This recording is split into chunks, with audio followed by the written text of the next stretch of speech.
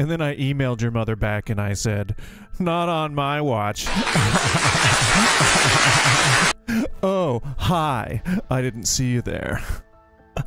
Hey, hi, hello, hi, my name is Goose. I am very stoned. I am under the water. Please help me. Although to be completely honest and entirely professional here, I have a secret that has to do with that. Spoiler alert.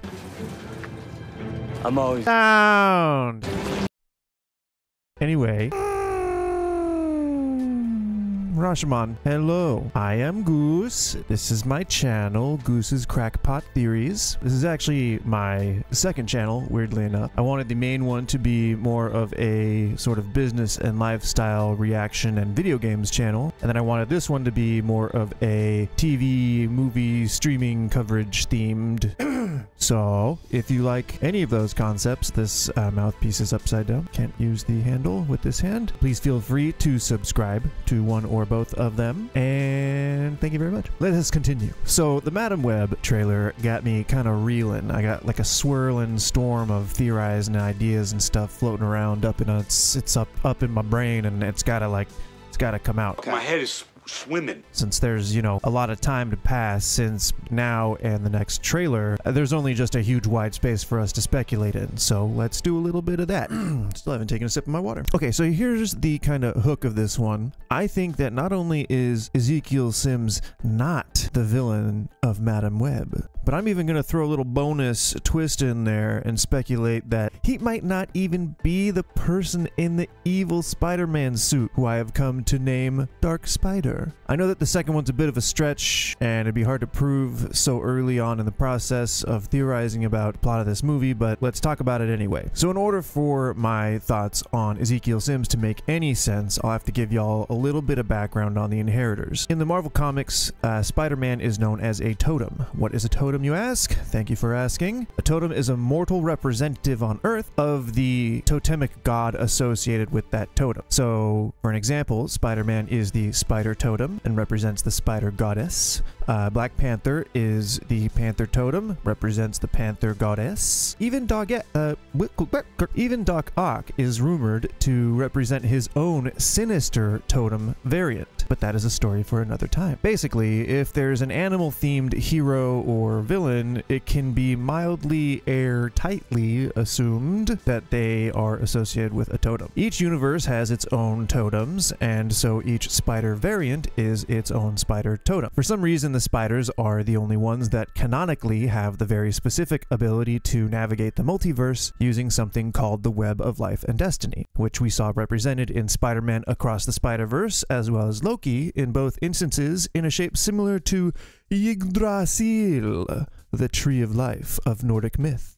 This group of vampire-like totems, called the inheritors, I'll let you guess their animal god, and it's not a bat, finds a way to access the web's home base, loomworld, and enslave the entity that manages the web called the Master Weaver. In the fight itself, one of the inheritors made a big ol' mistake and became the outcast and went about hunting down spider totems from across the multiverse to offer to his father in penance. It's a whole thing. He even wore an iron mask. At the same time, his siblings spread out to hunt down totems, both for sustenance and to fulfill a prophecy that we don't need to get into. I don't think the movies will get that far into it. Maybe they will. That would be pretty cool. Bottom line is that we have these sort of vampire dudes who suck the life force out of spider totems. In the Madam Web trailer, we see this spider dude character, Dark Spider, grab one of the spider ladies by the neck, and we see these weird disease visual effects creep over her face. So this brings up two possibilities.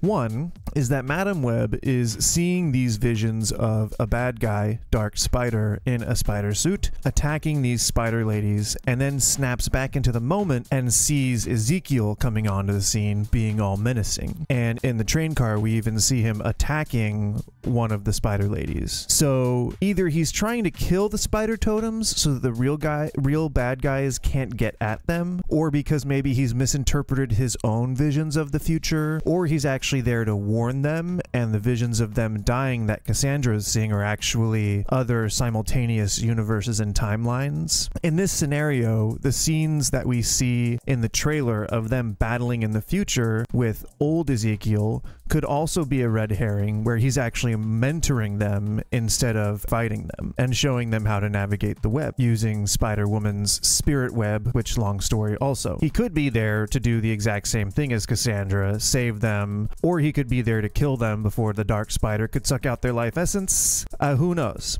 I welcome your thoughts on the matter. The other possibility could be that he's replacing the character Karn, who is the inheritor that made the big old mistake and became the outcast in the Spider Totem Wars story, which in truth would be kind of cool. It just removes an arguably useless character in Karn and makes the guy who warned Spider-Man about the inheritors, Ezekiel, more central to the plot and gives us kind of a nice twist, making him an inheritor himself instead of a fellow spider totem, which would be fine because in the comics he doesn't have a definitive origin and the Spider-Verse is over, I believe. So this guy who may seem evil now could be redeemed and become the Master Weaver himself, or sacrifice himself to beat the ultimate bad guy, you know, whoever that ends up being, even taking the place of Kane or the other, which would explain the suit because it looks very similar to Kane's suit. He could start out morally gray, thinking that killing the totems is what needs to happen, and be convinced to turn good because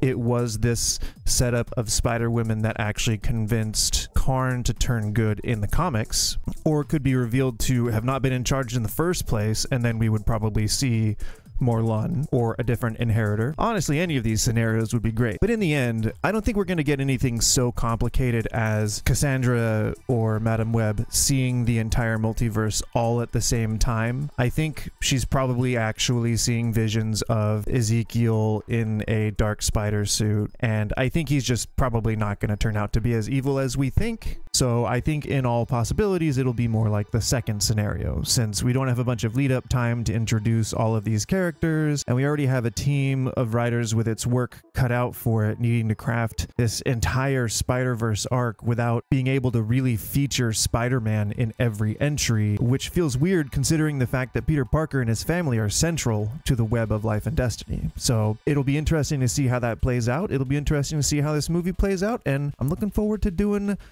more theorizing and more planning and more, you know, lore stuff and explanations and things like that. Yeah. If you liked what you saw and heard, then please do me a huge favor and subscribe and like and yada yada yada. I'm trying to do as little extraneous promotion as possible so I can really kind of grassroots this and get a firm foundation. I'm a nice guy, you know, because I'm a cool dude. So if you are watching to the very end, I appreciate it. Just know that you are loved and someone cares about you and that you are worth something in this world. And I want to thank you sincerely for watching. And if you go back and watch other videos I do, thank you as well. That's about all I got for you.